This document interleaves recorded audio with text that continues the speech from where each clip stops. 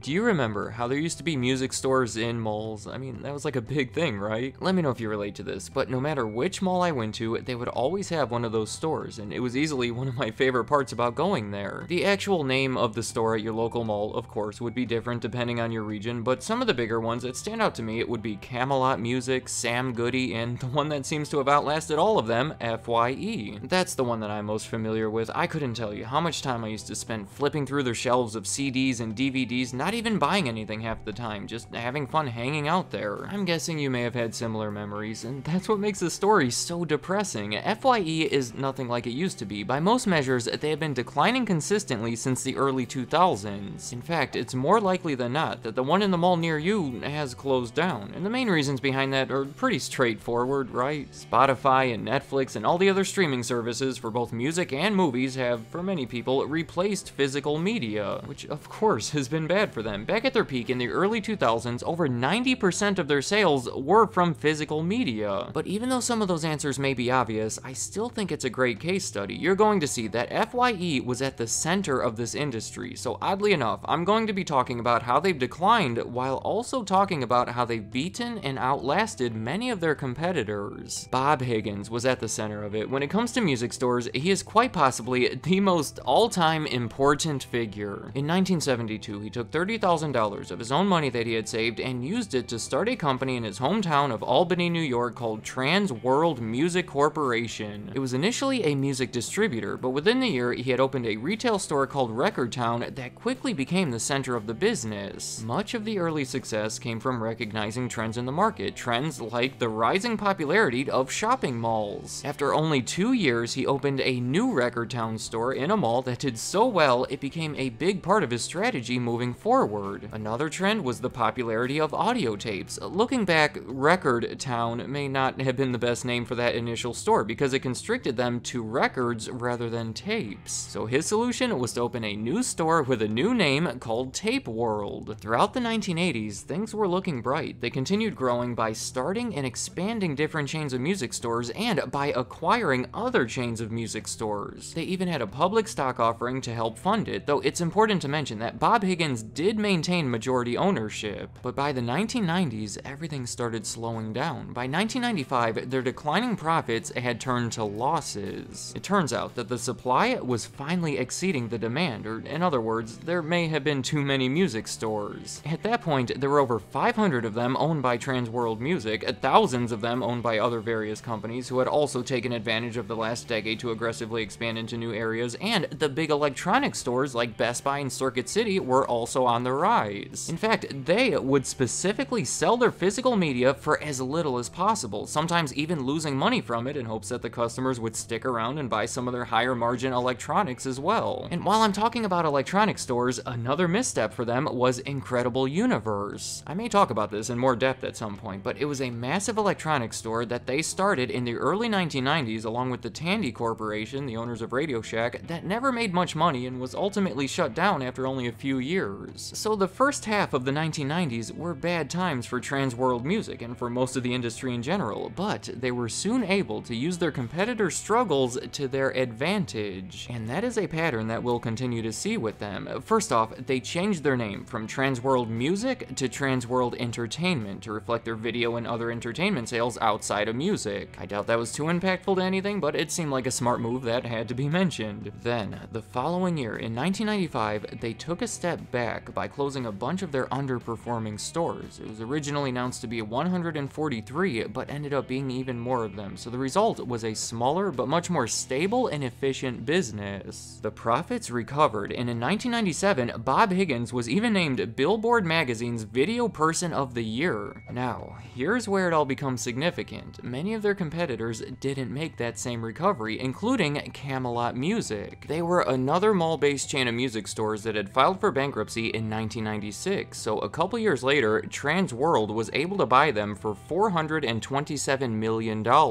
This was big because Trans World and Camelot were the second and third largest owners of mall-based music stores, and by combining, they became number one. They were both trailing Musicland, who owned both Musicland and Sam Goody, but now Trans World was the biggest, and they were looking to take advantage of their size. Now, I guess I need to take a step back here, because this was supposed to be a video about FYE, and I spent the last few minutes talking about every other store. Well, I promise, it's about to come together, because FYE suddenly becomes a huge part of this story. Here, look at my graph showing the number of FYE stores over this time. In 1 year, they jumped from 14 to 652, and that is because the intent of the store completely changed over that time. See, it was actually started by Trans World in 1993. They opened one of them in Connecticut that was meant to be very different from all the other music stores in that it was excessively large and family-oriented. It was kind of a trend back then to test out these large stores. This one was about 27,000 square feet, which in comparison is about 5 times larger than what became the typical FYE that we've all been to. The company took notice of how children's movies like Beauty and the Beast were some of the best-selling movies of the previous years, so they figured that there'd be a demand for a store like this. They did everything they could to accommodate a younger age group. They had a video arcade, a children's reading area, they would even host birthday parties. A couple years later, they opened a second one in New York that was almost twice as big as the first one. Some of the later ones had coffee bars, and that's how FYE existed for the first 8 or so years, growing to 14 of them by 2001. In 2001, Trans World was still the largest mall-based music store, but they were operating stores under countless different names. They had originated all these chains under different names and acquired chains operating under more different names. The biggest one of those being the recent acquisition of Camelot Music that also included a couple of other chains under different names. I mean, it was a mess, and the main flaw of that structure is that it doesn't build a strong brand, and they knew that, so they spent 18 months conducting research and interviewing customers before finally deciding that they would convert all of their stuff into one consistent brand, and that brand ended up being FYE. At the time of the announcement, they said that it would help build their customer loyalty, provide them with a consistent shopping experience between different locations, and even allow them to advertise on a national level with their new slogan, "Never Stop Playing." To be clear about this, the rebranding applied to their mall-based stores and their online operations. They even called it an unparalleled bricks and clicks presence. But to a lesser degree, they did have freestanding locations under various brands as well, such as Coconuts and Specs, that were unaffected by this change. So that is how FYE grew so ridiculously fast. The following year, they invested even more into their stores by installing all of these listening and viewing stations, which I thought were amazing. You could actually put on the headphones and hear the CD while you're still in the store. I have to think that this may have grown into one of the biggest companies of our time, had things worked a little differently in the way of physical media. But sadly, FYE in this form never had much of a chance. Right when all of these changes were made in the early 2000s is right about the time physical media started declining. 2001 was the first year that they had ever seen a decline in their CD sales. Napster was out there with their internet downloads, not to mention copying CDs, so the transition was already in effect. I don't know what else to say. The years that followed were not kind to FYE, though considering they were bigger and had a solid enough foundation, they did outlast almost all of their competitors, even acquiring many of them when given the opportunity. Examples of this would be Warehouse Entertainment and even Musicland, the owners of Sam Goody and Suncoast Motion Picture Company in 2006. In the beginning of this video, when I said that the name of your own music store would be different based on your region, whatever the name of that store was, if I haven't said it already, I encourage you to look into it because there is a decent chance that it somehow made its way under the ownership of Trans World and FYE. Despite absorbing the competition like that, it hasn't really helped much. They have been losing money most years as a result of declining revenue, but I think the number that shows it best is their same-store sales. For 15 of the 17 years following the big rebranding, sales at the store level have been going down when compared to the year before, meaning that things have been going downhill for FYE for just about as long as any of us have ever known about them. Honestly, when the thing that accounts for 90% of your sales is no longer in demand, I don't know what you're supposed to do. You can't just replace your entire selection with something new, but